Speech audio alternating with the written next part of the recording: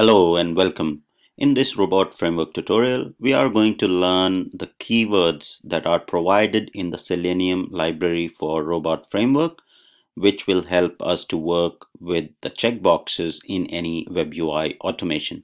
So the keywords that are provided in the Selenium library for working with the checkboxes are select checkbox, unselect checkbox, and then the verification, some of the verification keywords like checkbox should be selected or should not be selected, or page should contain checkbox or should not contain. So these are the out of the box keywords for working with the checkboxes that we are going to understand and learn today. So these checkboxes, I mean, the keywords that are supported to work with the checkboxes are pretty similar to any other operation that you will perform with any other web element on the page. So for example, select radio button, the keywords that we saw for the radio button operation, it will be similar for the checkboxes. And what select checkbox keyword does is it selects the checkbox with the identifier. So if you provide the identifier of the checkbox, then it will select that particular checkbox. So as the keywords perform operation on any other web element, performing operation on checkboxes is also similar. You just have to provide the right keyword that is available for the checkboxes and the identifier. Then unselect checkbox will remove the selection of the checkbox, and then these are the verification keywords. So checkbox should be selected. So there will be many scenarios wherein you will be selecting the checkbox and then actually verifying whether the checkbox that you have selected already is selected or not. So you'll use this verification keyword, which is checkbox should be selected or checkbox should not be selected, right? And then the other two keywords are page should contain checkbox or page should not contain checkbox. So for example, you are verifying a website. On a particular page you don't expect any checkbox to appear, then you can use the keyword page should not contain checkbox and provide the details of the checkbox that should not be there on the page.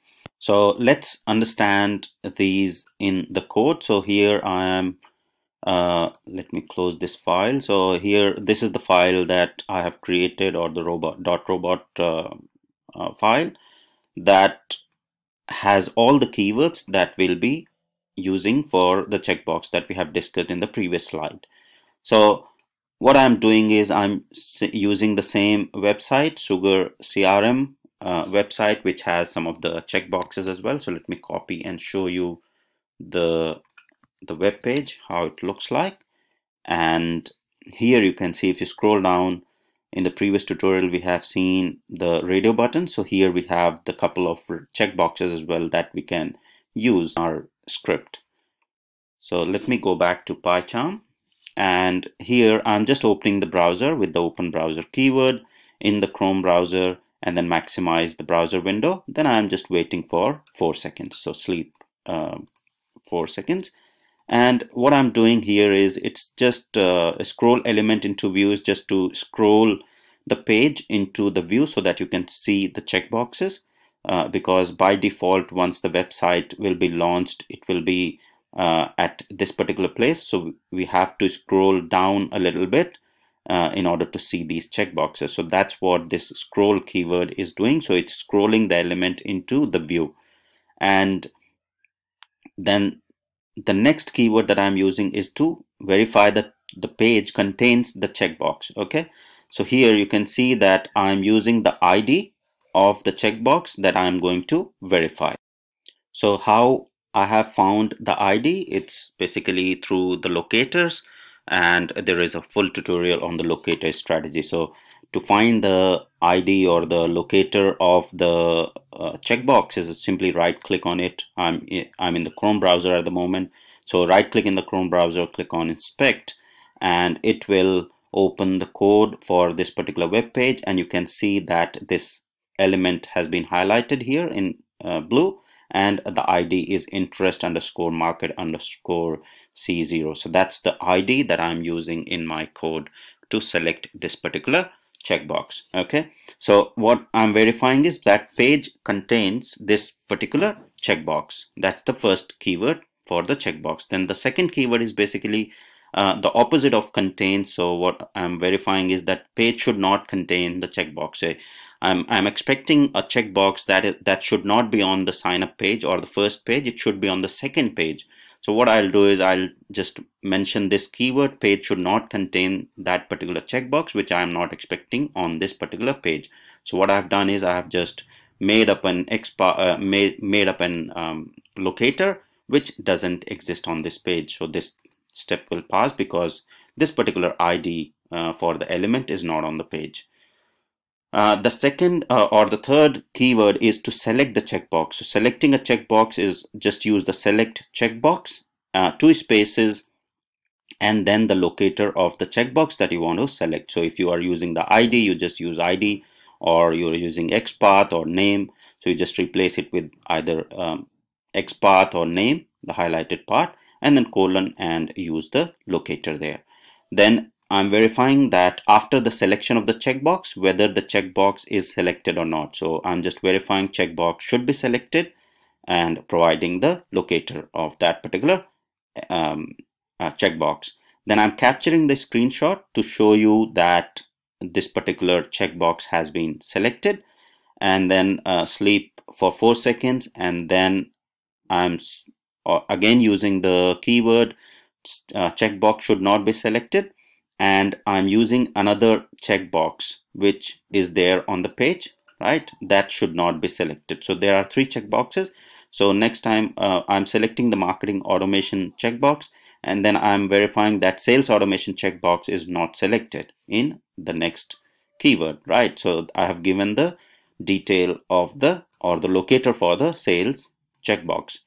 Then I'm unselecting the checkbox that I have selected with the unselect checkbox keyword, and then the other keyword is checkbox should not be selected. So I'm verifying that after the unselecting of the checkbox, I'm verifying that the checkbox is not selected. So the keyword and then 2 spaces and the locator, right? So that's what you need to make sure in robot framework, that when you are using the keyword, after keyword 2 spaces are mandatory.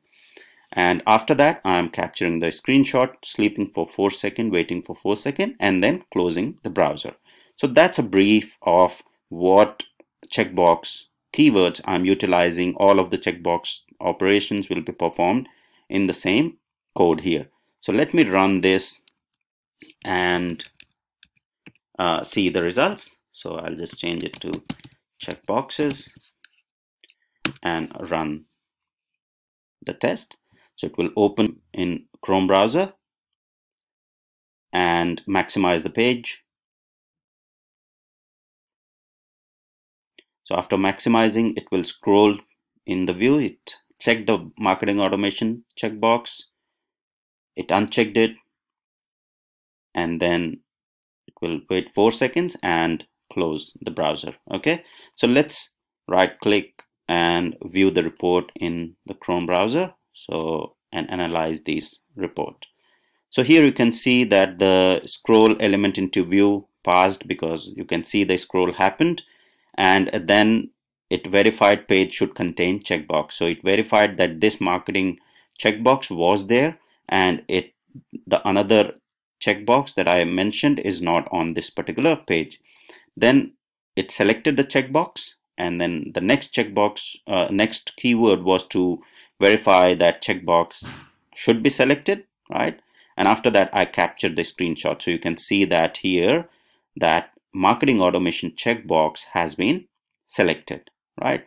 Sleep for 4 seconds, and then I have mentioned the keyword that checkbox should not be selected, and I'm asking or I'm providing the locator for the sales automation checkbox, that sales automation checkbox should not be selected. Then I'm unselecting this marketing automation checkbox and verifying that this marketing automation checkbox is not selected, capturing screenshot again. Now you can see none of the checkboxes are selected, right? And then it wait 4 seconds and close the browser, right? So here you can see that these reports are very handy. You can have the screenshots embedded in the report, which give you a lot of detail of what is going on in the particular test and each of the step that you are writing in your script. So that's why if you are utilizing this capture page screenshot or the element screenshot in your script, it becomes really easy to debug the issues that you might face in your automation. So that is all about working with the checkbox and some of the keywords that you can utilize to work with the checkboxes in Robot Framework. So hope you liked the tutorial. Thank you very much for watching.